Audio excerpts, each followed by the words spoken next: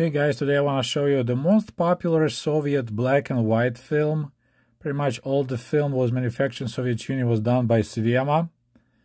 And I have several boxes of those films. There's a still developed film inside. But there's quite a difference you might notice in the size of the box. One is Soviet era, and this is right after that. So you see we have a SVEMA in Russian and then SVEMA in English. Here is SVEMA only in Russian, photo 64. It had 36 shots. Price was 40 kopecks. Here, development time 5 minutes. Here it's interesting, it's actually got cheaper. Here it says 35 kopecks and development time 6 minutes. So they changed chemistry. And then there's a spot for your notes.